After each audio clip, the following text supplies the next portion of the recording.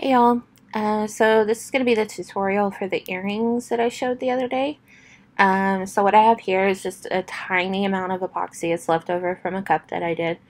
Um, it's not even enough. I tried to show you, but it's kind of hard to see. It's not even enough to cover the bottom of the medicine cup. So what I'm going to do is you want to take the pointy end of a silicone spatula, stir stick, whatever, and just put the tiniest bit of glitter in there and mix it together. You kind of want like a wet sand texture. You want it to flow pretty easy, but you don't want it like running all over the place. So it works really well for epoxy that's been sitting up while you either epoxied another cup or glittered another cup. Because it needs to kind of be in a little bit of a firmer texture. So I'm just using a mix, actually, that'll be in another video that I have coming. I can tell you, I'll list them below or on the video or whatever, what colors I used. I can't remember, but I know that it's like the coral from Glitter Design by 2.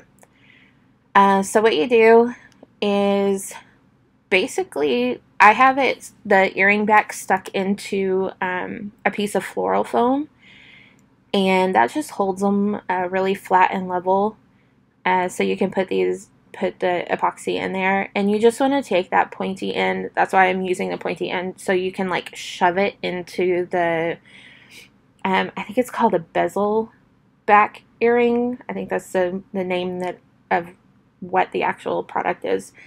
But it has like a little lip on it.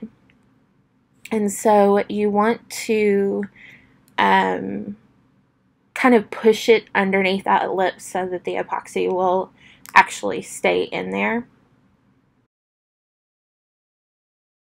So that's what I'm doing. And after I get the initial layer in, I kind of just take little bits and kind of, because I want it to be domed.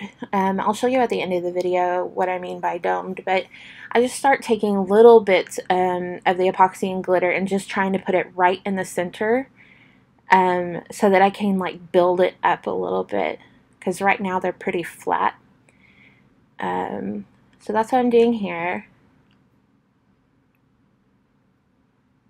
I think I got too much in that one, so I'm just trying to kind of get a little bit of it off. And you want to like get down eye level with them so that you can see, to make sure that they're kind of relatively even. I mean, I know that they're going to be, on either side of your head, so they don't have to be perfect, but I would rather them be pretty close.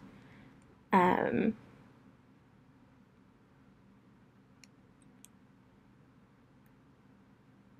that's what I'm doing here, just trying to get them as close as possible.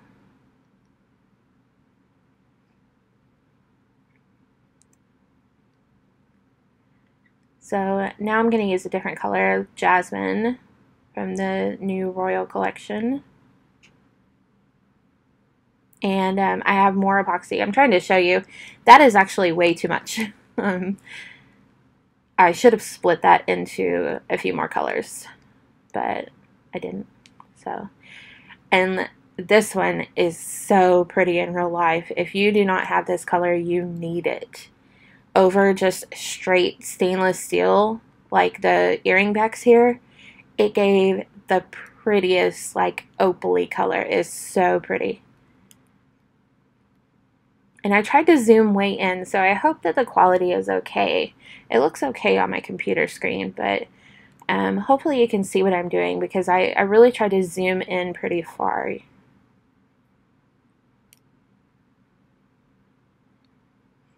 So again, I'm just kind of showing you how I like scrape it off just to try to get it kind of right on the bottom, or the tip of that spatula.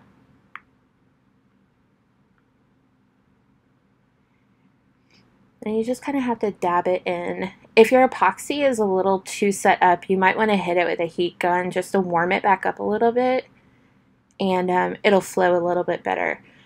But be careful though, because you don't want it to be, like I was saying earlier, you don't want it to be too like liquidy, you know, so you don't want it to be like fresh mixed epoxy. That's going to be too runny, and it's just going to run all over your foam. It's going to come out of the little bezel back.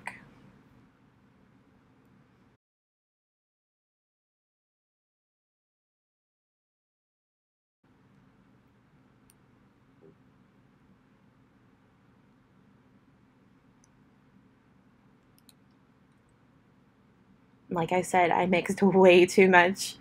I should have split that epoxy up, but these are so pretty. I don't mind having a couple.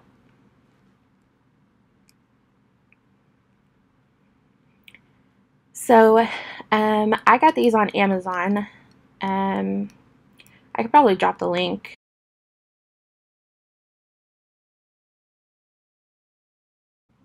So yeah, I think the pack that I got came with 30 pairs of these earrings. So, and I think it was like $7, so it was really not bad.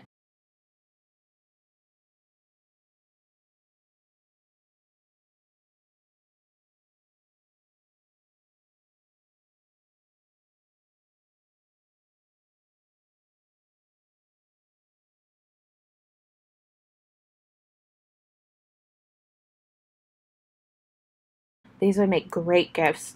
Even if you just wanted to make a matching pair for, you know, whoever you're making the cup for, just take some of your leftover glitter after you make the cup and a little bit of leftover epoxy, and you have a pair of earrings for, you know, that match the cup that you just made. They'd be good things to give away. And these particular ones are surgical steel. I have a metal allergy, so I can't wear like the ones with nickel or what's the other one? Sterling silver. I can't wear. But the ones that are the surgical steel seem to be fine for me. So here I just added a little bit of I think it was Cinderella. I don't know. It went by already. And I just added that straight into the mix of the jasmine. Is that what it was? Jasmine? Just to make it a little bit different, since I already had two of the other one. And I actually really like the way it looked. That kind of silvery look that's in there really added a cool effect to it.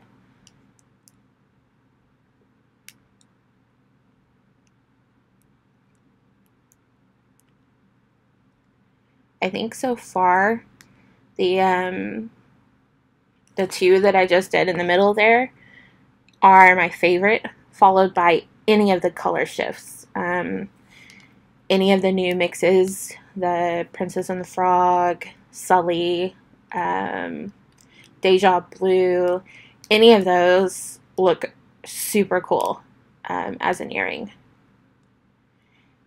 And if you don't like the post style, which is what these are, I think I did see where they had some that had like the hook and with the dangling little circle that you could fill. So if you prefer like a dangling earring, they have that as well. And you would kind of just do it the same. I would still probably do it on the foam just because it's easy. But you just want it to lay flat. Okay, so here's where I'm going to show you the dome to the best of my ability. Anyways, it doesn't really want to focus, and ignore my nails. I need to fill them. There, you can see I just kind of made it dome over a little bit. Okay, that's it. Bye, guys.